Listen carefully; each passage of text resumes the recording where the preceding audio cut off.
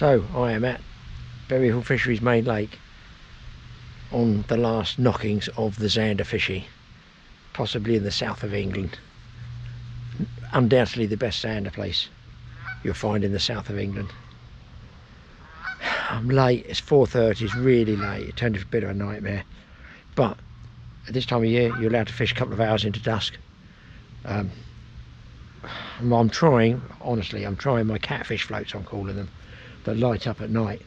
I've got one out there I've cast out using some small roach dead baits. I'll show you what, you can buy them here. I mean, it's always worth getting them anyway, because it's a big pack there for about £4 or something like that. £4.50. Then it'd been £5 next week, £6. You know what it's like with inflation now. But anyhow, £4.50 a load of baits there. I've got a seafood bait out as well, which I've asked about. Has anybody ever caught on this seafood bait? They don't think so. This is Zander. I'm talking only here for Zander. No overnight carp fishing now, that's done. No, that's all gone. So on the left hand rod I've got here regular washing up bottle top for the bobbin, and I've cast my seafood bait down, sort of, you won't see that moorhen over there, just out from that tree. I've whacked it down there with a SSG or a swan shot on there, and just to see, look, it's probably a blank, it's probably nothing. There's no ground bait, there's just this one bait sitting down there, and I've no idea whether Zander will eat these things or not, but you know, we'll find out later on. The dead baits, they will definitely eat. I used to use them a bit bigger than this, and then just cut them in half. So really think, wow, they're really small baits. Yeah, but it doesn't matter. It's better than having a bigger bait and cut in half, I feel. Would that not look more natural like that? Barbless hook, which has to be. Wire trace, get your wire traces here in the little shop. And I've got that about 30 inches deep with my float here that should light up on contact with water. It's got two little spikes. I bend the spikes out. I don't know what I'm supposed to. Nobody sort of told me yet what to do with them. But they, as far as I can, are brilliant. Now, I'm just having a look around my float I cast out here. It's going this way slowly, so there must be some form of undertow there. I might have to go a little bit deeper with it, so it's just bumping along the bottom. Probably won't get anything till it's dark, so I'm going to fish 2 float rods, and this one is over on the bottom. Just using my carp reels and the lighter carp rod, because look, Zander aren't the world's most epic fighters, but you know, it's just a nice fish to catch, and there's not many places short of going miles up the River Severn maybe. I think there's some way up on the Thames somewhere, old ones, and of course Norfolk Broads, where they used to be 30-40 years ago, I think it was. That used to be the spot. So in here, they're in here. They go from about 3 up into double figures. I don't think maybe I've had one double. I don't think I've had a big double, definitely. But I think they go to about 13 in it, so a big fish. Going to pop this one out there and just let it drift around.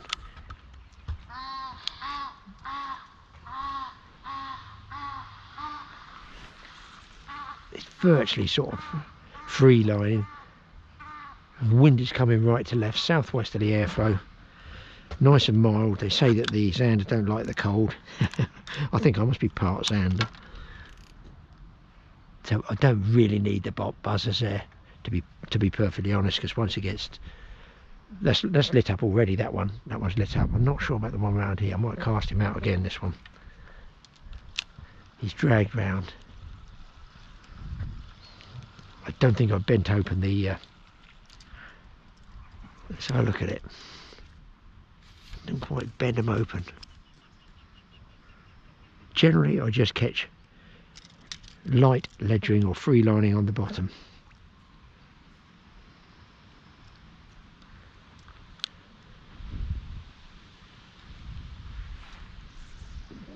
Distance isn't a problem here. They come in really close. Under trees are good. I might be in the wrong place, I don't know, because as I do this, the actual Berry Fisheries Zander season, as it were, the October the 1st, is only just opened. While it's daylight and there's lots of leaves, I will put these on.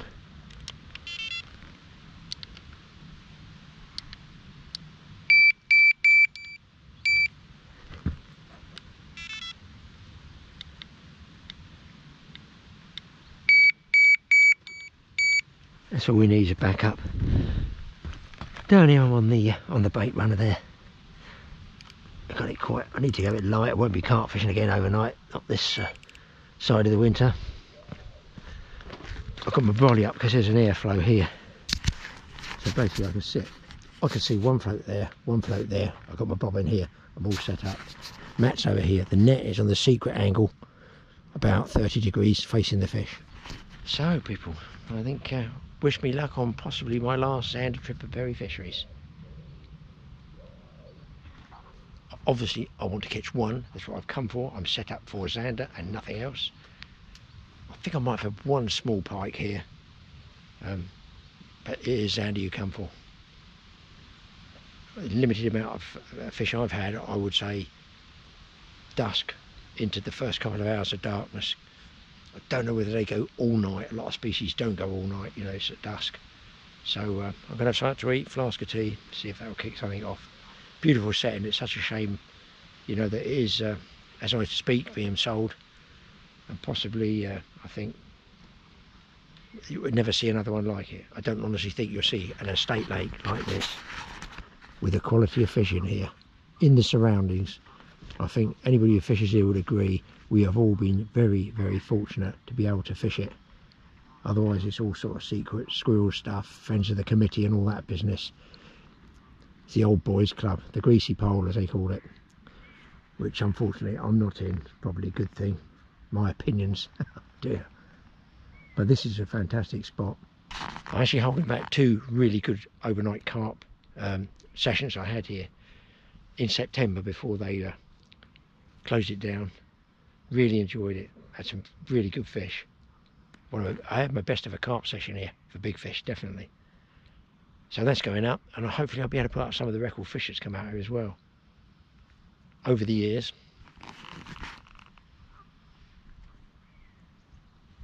All quiet on the western front at present. So as we do this, we're coming into the predator season here in the UK. So you got little fish like this, and a lot of places are barbless hooks. Now this is I think a size 6 barbless, a crimp. They're not my traces, these are the shop ones. A crimp wire trace there, about 12-15 inches long, crimp to a swivel, and there's my main line, and there's my electric waggler oriental Asian type float, locked either side with a couple of PB. But this, look, watch, that's how easily it comes off. So what you want to do is cut yourself a little piece of rubber band, just like that, if you can see that there. If I can do this film, and I will do. And I do this for pike fishing, especially twitching baits, primarily with barbless. There you go. Hopefully you guys can see that. Just there's the rubber band. That will stop, look, the bait coming off. Push it round the bend.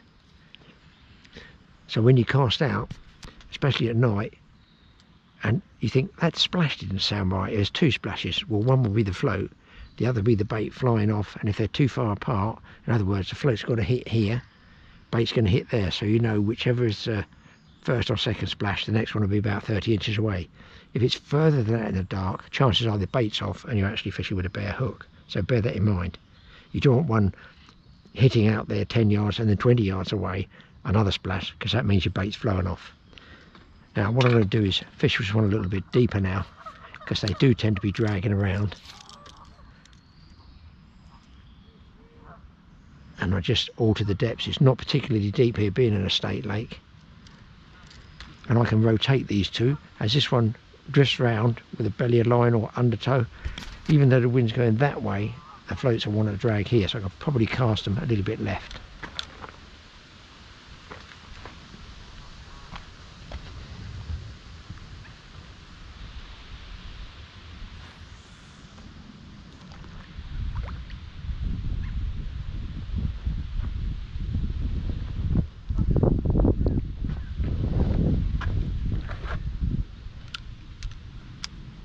I'll just move this one into there and that one into there. Well, somebody had a carp over there. It wasn't a Zander, it'd be a monster Zander, but you know, low double maybe, something like that. 8, 9, 10, 12 pounds, who knows. I wanted to show you about these. I showed them on our film about 2 films ago. Because it's getting dusk now, I thought I'd show them, you know, lit up. Now they got the little catch here, I showed them before, for going around rod tops. But I'm wondering, could that diameter be the same to put it on top of a waggler float and just snap it around a waggler float? But it has got battery in it, so it's got weight to it. It might upset the balance of the float. But to get them lit and working, it says they're all waterproof. It has this battery in here. Ooh, I can't even get it out. But if you push that in, the battery in, it makes a contact. There you go. You should be able to see that. And then screw it straight back in here like this. And there is either a float, an attractant if you're ledgering. Definitely got some uses night fishing.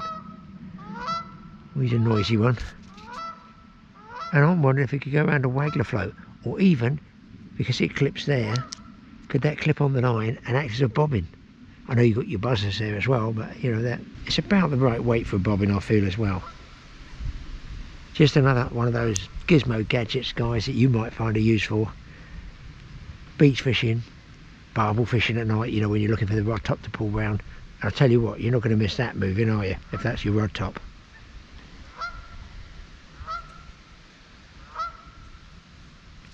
Now switch it off, just pull it, break the contact if you can. There you go, like that, it's off.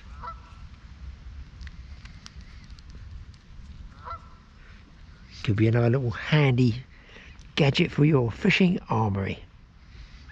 I could do with a handy gadget. It's called a Zander.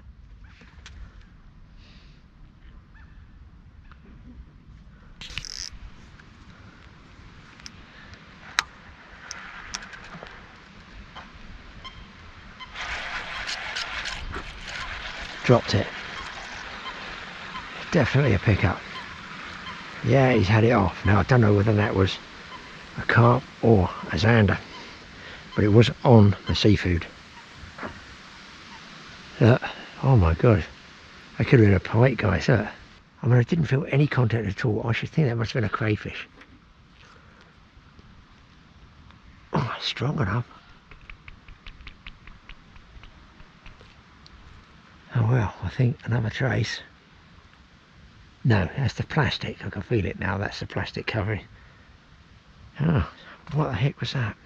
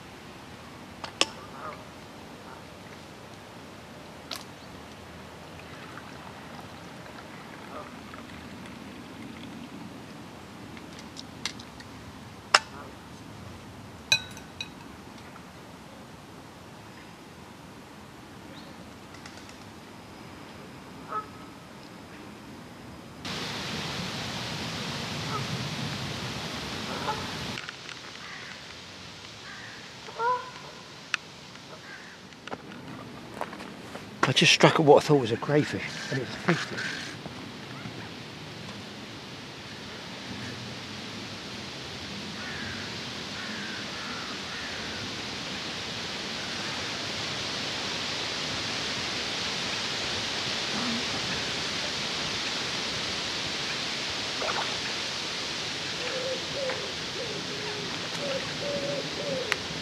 Yeah, God, it's a small Zander on a seafood.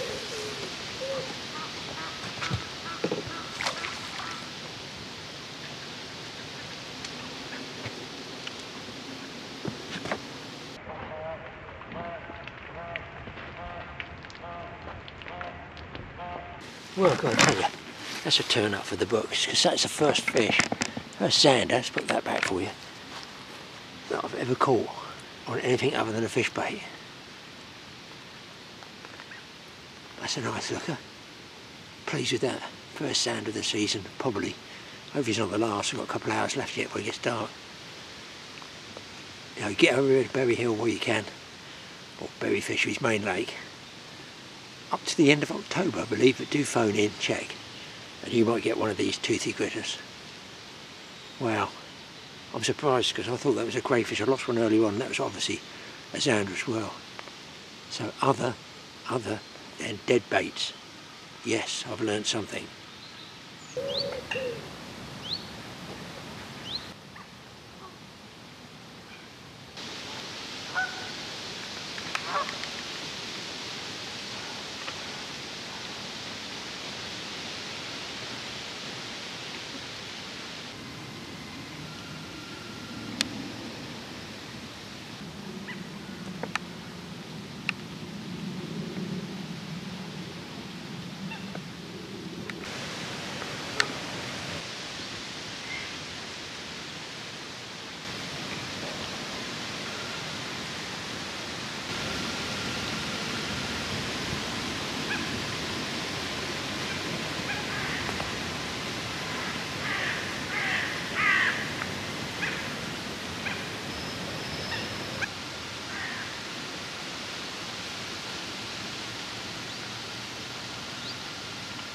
Yeah, I think some other guys just turned up for a couple of hours zander fishing as well in the evening, into the darkness.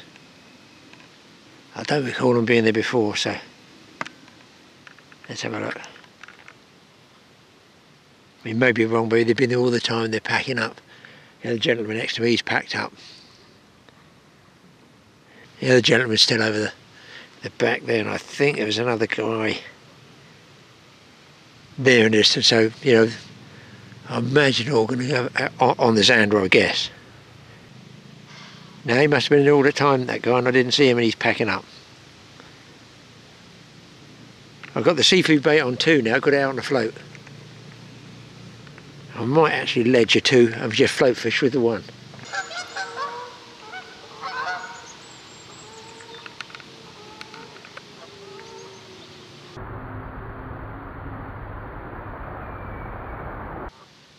Dare I give it a tweak? I'm pretty sure there might have been a bite. You can see how bright the float is there.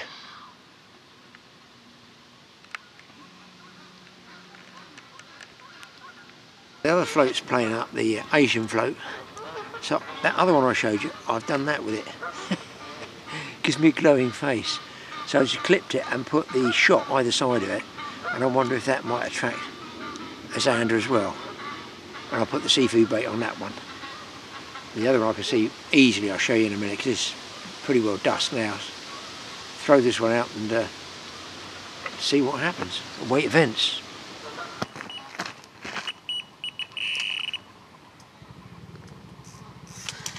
Just got a fish on the seafood, boys. That is ridiculous. And the other float went. Oh no, the other float's gone. Missed it. I was talking to one of the bailiffs there. I was just talking to one of the bailiffs to pull that up a bit for you. I mustn't mess around fishing like this. Keep losing fish here. Let me get this first.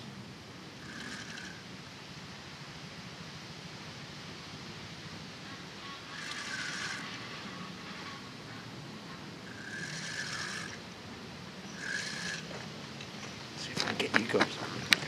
It's nearly pitch black. Talking to the bailiff and the float went away. There we go. That's what you come to Berry for.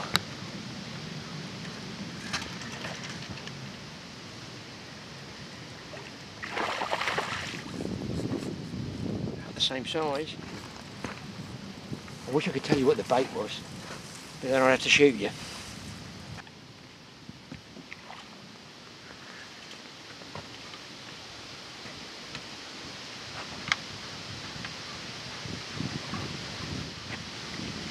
think actually, people. It might actually be a tad bigger. Map time. Check those teeth out. I'm sort of shocked that I'm catching them on this seafood bait. I really am a little bit shocked. But a nice fish. Just a different species to catch. It's just, where else do we go to catch them now, guys? Where do we go to get zander like this? Stillwater day ticket. I don't know anywhere, do you? Let's get it back, because I had a mistake on that float while the bailiff was here. Well, the geese are pretty noisy tonight. So I missed one on that. Let's get it out again.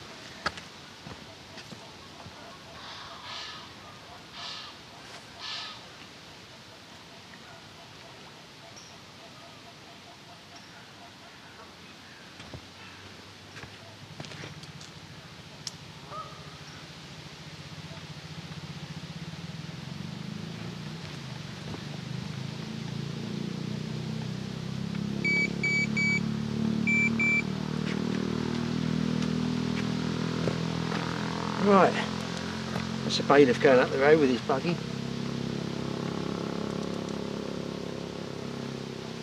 There's quite a few guys out on the, it's a wet and mild southwesterly airflow. There's quite a few on the Temple Lake, which is a specimen one.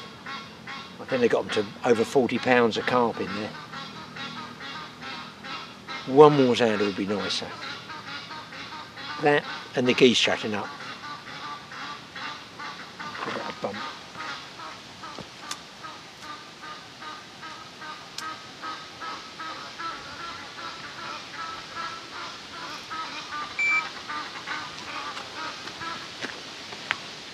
People, that's like 25 yards away. Obviously, the one on the right is the Asian one, and I thought that was way, way brighter. And it turns out the one on the left is even brighter still. I've yet to have a take on it. You can see it's absolutely no mistake in it. You can't miss it. It moves 3 or 4 inches, it gets pulled under. The reason I got that one is because I think that's laying on its side, so it's putting light out under the water. So will that, in fact, you know, attract a zander? Because they'll feed in the dark. Go across to this one.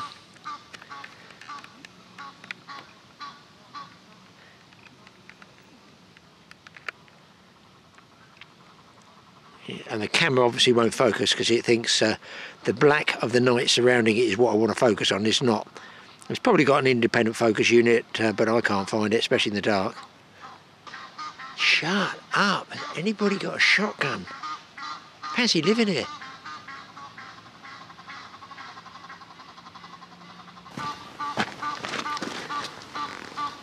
Wow, guys, I tell you, I'm glad I'm not carp fishing all night if that's what it's going to be like. Don't they ever give it a rest?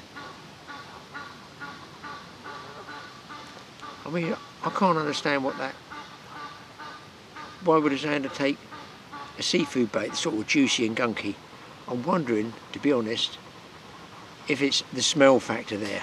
Because it's coloured and it's so dark anyway, but I mean, there might be some quite a bit of smell in it, you know. So that's 1, 2, 3 takes on seafood, 1 on what we call a natural dead bait, the roach, which I missed. So it's dark here now, bats whizzing around, I just hope it doesn't rain. Probably got about an hour and a half. I see the lights come on over the other bank there, so I'm guessing somebody's fighting a fish over there. I don't know if it'd be a carp or a zander. I think most people would be here for the zander.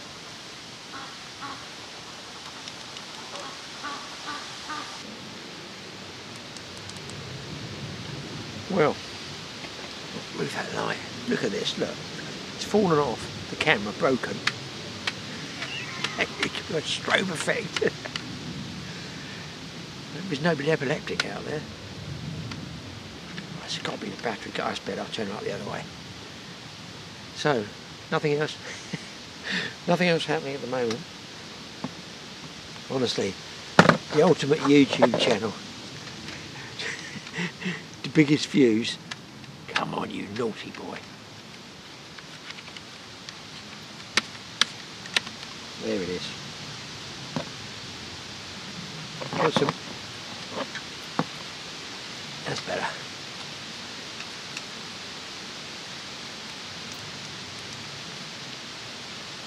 Got some huge views on the channel. And I've got the most rubbish cameras in the whole of YouTube. And we still get films, still get a bit of footage. But it is what it is. I keep hearing this guy casting. I think he's at the back of the island. How many times does he want to make the right cast? And of course now I realise, Graeme, it's the acorns dropping off the trees on the island that are hitting the going. Because obviously the trees might be 80 feet tall and then they're up on the island, so it makes quite a noise going in. It appears I am the only person fishing on the whole of the main lake. I think the other guys, there's an acorn now. I don't think it's anybody else fishing, so I've got about an hour and a half of solitude. Oh my God, what's that noise? No, don't lure them out, Graeme. Peace and solitude, thank goodness for that. It'd be nice to have a quiet hour. I want to hear one thing. Beep, beep, beep, beep, beep, beep, beep, beep, beep, beep, beep. That's all I want to hear. Come on, one more Zander. Bailiff did say that they're not going crazy like they have done other years. So I'm happy with 2, but I would like 3. All fishermen do.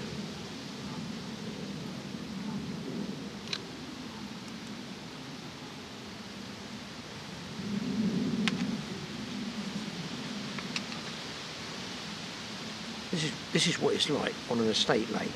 You're going to get planes because it's near Gatwick, but generally middle of the night, you know, when I used to carp fish here, 1 till 4 or 5 till when the planes start again, can be really, really nice.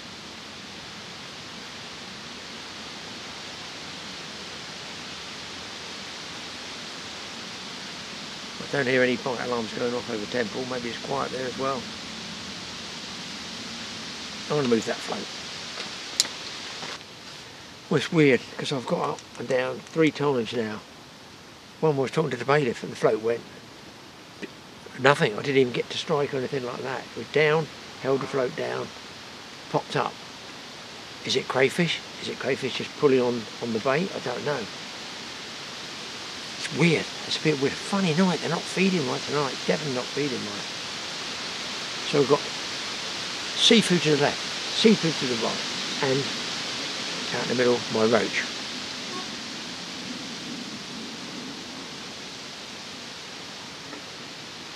See, I don't know if to recast, that's the thing. Sort of know so little about Zander really, just go and catch them. But the actual knowledge about them I don't really know. I know they eat other fish obviously. Look at the float now, it's weird. I'm in the front, boom, right under like that. Held it under, sorted the camera out, switched the camera on, let's say 10 seconds, 12 seconds. Look round, floats up. Definitely seems a funny night. Nice, got a fish on. Hit it straight away this time.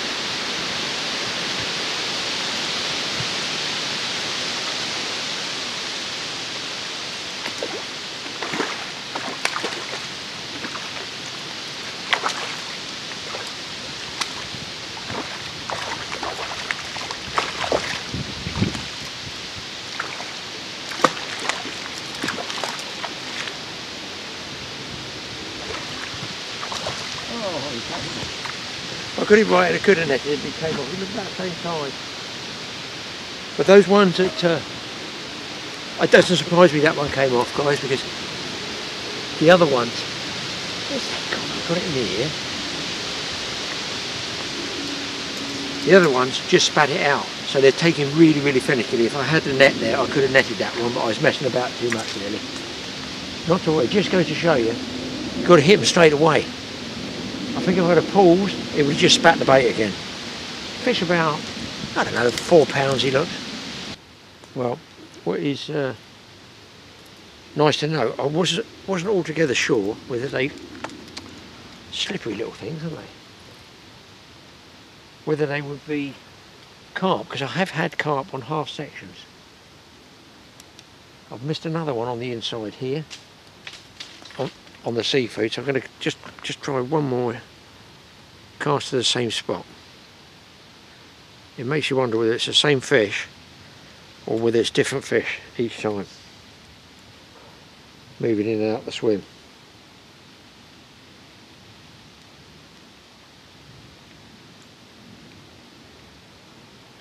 So don't forget that little piece of band that just holds a bait on, look, like that. See if we can get it out, see if we get lucky again.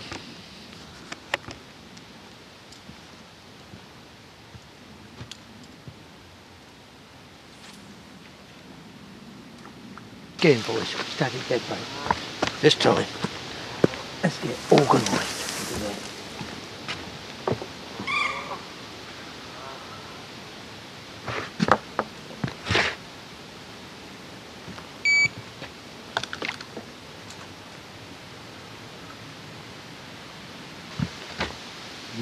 Might be a tad bigger, this one. Put the camera on, that's main thing.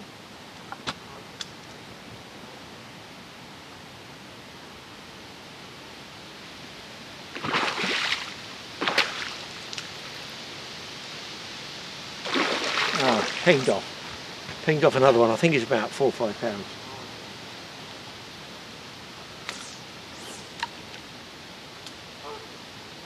I've noticed when they come up on the surface like that, thrashing around, that's when you get the hooks ping out.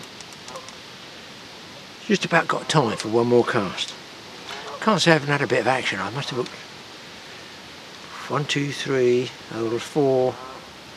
I've missed about 3 others. More than that, I think. That's about 8 and got 4, something like that. Well, it's all gone quiet now. I'm on the seafood on the left. 2 roach out there, straight out, one slightly right, one straight out. So I'm down to the last 5 minutes, guys. Look, it is what it is. It's a short trip, you've got to catch them at the right time. They weren't going nuts, but it probably appears that way on the camera, but trust me, all it normally fishes like. And as the bailiff said, it's been a bit slower. But I'm still I must have had 8 takes. 2 I've got, 2 pinged out, there's 4 fish, there's 4 solid hookups. So it's like 8 takes, 4 fish, can't really grumble at that, can you, just for an evening's fishing. And look, it's only 8:45 or something like that. But I don't think they go all night, not that you can't fish all night anyway, I'm just saying, I don't think they feed all night. So I'm going to call it quits. Guys, while I pack all this gear up, I'm going to start packing up in about 5 minutes time. You guys go back to the Totally Awesome office. I'll see you there and we'll go through some other stuff as well. I'm sure I'll find something. But happy with what I got, really. I wanted, you know, a nice one really, but that's the way it goes. It's fishing.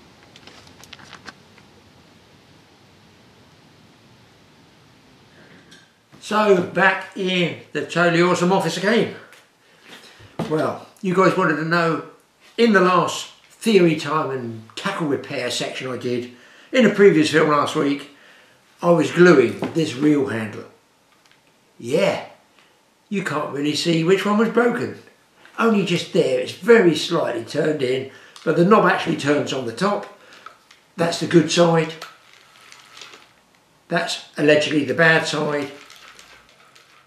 That's going to do me for a while. I've bound over more tape over it, and don't forget that piece of wire is in there to hold it together. If it breaks again, I'll repair it again. So that looks like something of a success, because I'm not hugely grinding pressure on it. I'm pulling up, or you should do, pull up and wind the slack down under less pressure. That's how you should do it. Happy days. I don't even have to tell Mike that I broke it. Now, what else are we going to be using today? What about something a little bit different, something to do with photography. It's going to be an experiment. It's going to concern a fan, a roll of double-sided carpet tape, a kitchen scourer, and Mike's old busted, kicked about well, GoPro 7, GoPro 8, I don't really use a 7. Now, some of you will know, no doubt, I don't really want to upgrade all my camera equipment for what I do. It does the job. But I used to have on the old GoPro 3 for years a little umbilical cord with a radio, not a radio mic, God forbid I can't afford one of those little fluffy mics. So it's a lead, only a 2 metre long, and do you know what, it was really, really good. I'll show you what I mean. So there's the old GoPro 8 Black, which I recently fell on and cracked the back of the screen. But Mike gave it to me because he bashed it up as well. So you had a lead, you used to plug it in, and it's a little, what they call a wind muff there. Can you see it? So the microphone's underneath it. And it did me for ages, but I can't seem to get it adapted to this one. On the other hand, the bigger camera we used to use, this one, has a serious wind muff on it, doesn't it? So you can see this breaks down the wind coming through the microphone, so you don't get all that. Now, obviously we've got software here whereby you can reduce the wind noise, but if you're talking and you reduce the wind noise, you also reduce the voice noise. You reduce the voice noise as well. So I looked online at the different things you can get. There's like foam surrounds that you can get around these that cover up the microphone. There's some things called dead cats, which are basically a little tapey thing like this, much smaller than that, like a disc that goes over the microphone. And I got looking about it, and I did see somebody else mention just use any foam. So I got a dry one, a new one, not a wet one. The other people put lots of tape and sort of covered it right round. But apparently this GoPro, this one here is the 8 Black, I think. It's got a microphone receptor here. It's got one which I didn't know about underneath there, and this one of these tiny little holes at the side. So I'm thinking, why do I need a load of foam round there? The problem with that type of dead cat, as they call them, a big wind muff, it can come into the lens. The other small dead cats, tiny little discs go over there. They are apparently better than nothing, obviously. And people that use them on sports bikes and stuff like that, they're the same problem as me outdoors, especially if I'm outdoors on a boat. You're outdoors, the air's moving, it's windy, depending whether you're into the wind, sideways to the wind. So I'm figuring, some people superglued them. I thought, ooh, superglue's fairly permanent. I'm reckoning a tiny weeny piece of double-sided carpet tape just tacked either side of that microphone there might just do that. Underneath I can cut a semicircle under there and maybe put it in with a piece of tape over that without covering this one. That one's a weird, it doesn't even look like a speaker port or anything like that. So I'm not sure what that is, but they do say that it's a third microphone, I think, in there. I'm going to test them in the wind, which I've seen done before, and we'll do a talk with the wind blowing into it and without, with these fitted, and see if it makes any difference at all, and hopefully improve the audio quality. Now obviously I've got to put the other camera, which also suffers from directional mic issues in wind, has no wind muff, further back, otherwise that's going to pick this up and it will destroy the effect. So let's switch on. Bearing in mind the microphone's here, underneath to the side, so I'm sliding to the side. So I'll put the camera there. I'm going to be talking at a standard average, I think it's average. I tend to want to talk a bit louder because the camera's over there. I should be talking here. Here I am. I've got a carp at the end of the line. I'm just showing fighting a fish. Oh dear, as I turn the camera around, the wind comes on. Oh my God, it's windy. You can see what the silicone is like. There's going to be any difference at all. Now I need to know how my voice is in relation to the wind, because it can be different whether it's pointing into the wind or to the side of the wind. I have noticed this. If you turn it to one side, it might be slightly different on the wind noise. If you turn it facing, you probably hear some wind noise. If I turn it sideways, you probably hear the wind noise. So there, allegedly, there's a tiny hole there. I don't know what that one does there. Then here, there's some sort of hole for microphones. There's the main one. Can you see that? just, it's blurred out. Just there, there's one, and I didn't even know there was one under there. So of course this does fold down. If I put a piece of foam in it doesn't fold down, but I don't think that's a big problem, do you? I don't think it's a big problem. So let's see if we can cut a D section for that. Probably take that one first, and then one across here, but I might carry the strip along and possibly over there, but without covering my button there.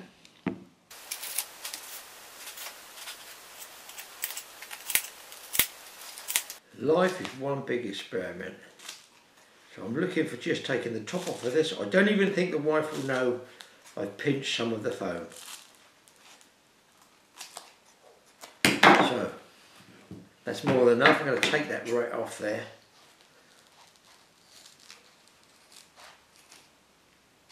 That's good. And then the first one will be in there. We can sort of guesstimate it, can't you, really? Get yourself a very nice pair of, well, I've pinched the wife's best scissors. Now I've no idea how thick this foam should be. Absolutely none whatsoever.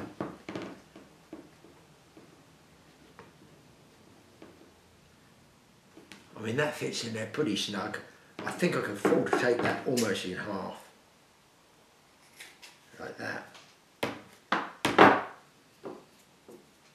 The static in my fingers are going to make it go everywhere. Let's just have a look. A little bit more trimming. Right, I think that one is almost ready for taping. Somebody's going to think that's a bite alarm. Now, where would I put the tape? Just on the base of the hinge around the edge. I need tiny pieces of this tape, and I can tell you now it can be a right fiddle, having laid plenty of carpets, to actually find the edge. I'm going to leave it on. That's better, I think.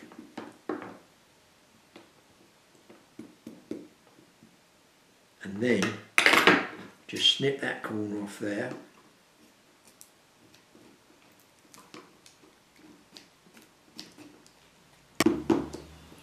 Push that in, and I believe that piece of foam, and this is not permanent, I can peel this out, you see, that's the thing. Possibly that might fold down like that and even hold it. Right, let's cut a strip to go across here and over that hole, which will be underneath the lens, but just over the top there, so not too long at all. And then I can put a bit of tape over the outside. Right. Bear with me while I get this end of this carpet tape off again. It's going to go over there, push down, then it's going to come over the top of that one, but I need to be just shy of that button.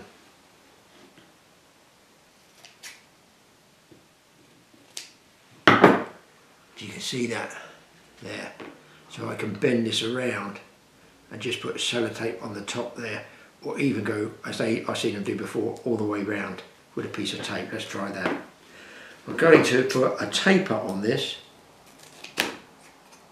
if I can, both sides.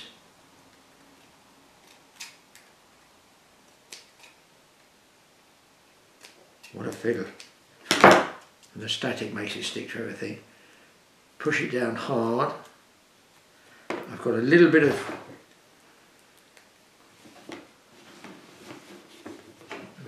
tape excess there. Let's try and ease that off and cut it off. I've got some black electrical tape. I could go around there, and I think that's what I'm going to do, right around it. The reason being, if I want to put that underwater, my concern is the white will spook any fish, because I know they spook with the red light that they see that flashing. I've seen that many times before. But also you've got to watch, I might have to cut several of these up. So they've got them as spare, so it's been under water. I certainly don't want to leave it there soaking wet, do I? Peel it, I don't want to peel it off. I'll get some black tape. I'm going to lose a bit of the monitor screen at the back if I tape it all the way around, but I do feel, I think somebody said that's a drain port, that piece there. So I'm going to start, look, what you have to watch is this side is where the battery compartment, and you get your card out of. So I'll probably just come straight over the GoPro signage there. I'd be quite happy if I just got one film out of this, you know, no wind noise. I'll cover both ports, going across a bit of the screen and back to the port there. I'm not going to stretch it, I'm going to cut it so it's round. The one thing I'm hoping is I'm going to be able to see, I hadn't thought of this, what the screen pages come up as. Let's try it. Right here.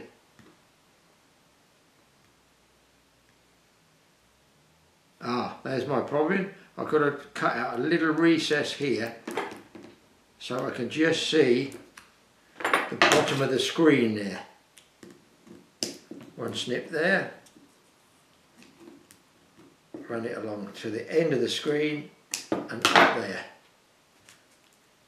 That's better. I told you I'm learning as I'm going along, so basically I've gone down, cut out so that I can scroll up and down, tap to unlock, and I can get down and do whatever I want there. I can see what else is going on there. You can see that now. I've cut down the edge. I think it's as neat as I'm going to get. All it remains now is, yes, test it. I suppose I would be talking and getting wind about that strength of wind because this is accelerated now. Yeah, about there. Anyway, we'll give it a try, guys, see what it comes out like, and then of course next best thing is try it on a fishing trip. Hopefully it's working at the moment now. So folks, I think I'm going to take a gamble, having done the little windy GoPro, and I'm going to try it on that camera there and see if I can't stick a little piece of the scouring cleaning foam onto that. I'm not using the scouring bit, by the way, just the foam on the back, dry foam on the back. We'll give that a go as well. I'm guessing here, is this the speakers? The two speakers on the top of the other one? In which case I could put a band of foam, you know, over the top, either two individual pieces, and the tape would stick there. I think I'm going to try it, guys. That looks like speakers to me. I guess there doesn't appear to be any underneath.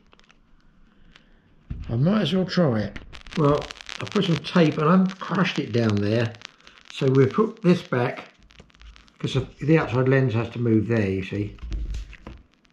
So that's got the other one done. So it's both cameras done. I won't know until I actually run through the clips on this one to see if there's any difference in the sound level. Who knows, but the computer will tell us because it's got a little needle that dies up and down every time you talk or hear sounds.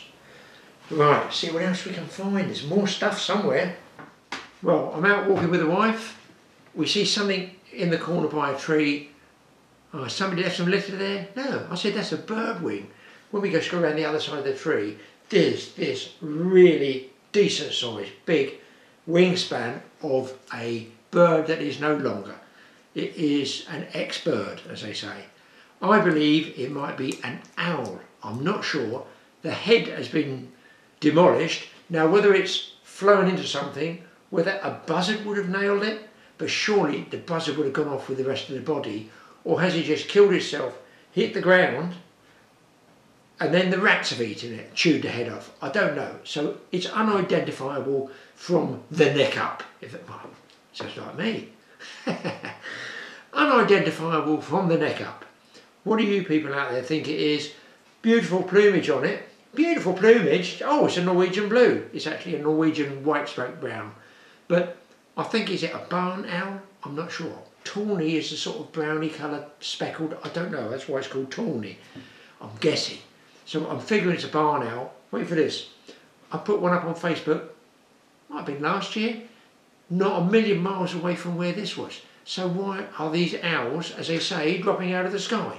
Does anybody know? Because it appears all of nature is under some sort of external unknown pressure. Theory time. Let us know in the comments page what you think this bird is.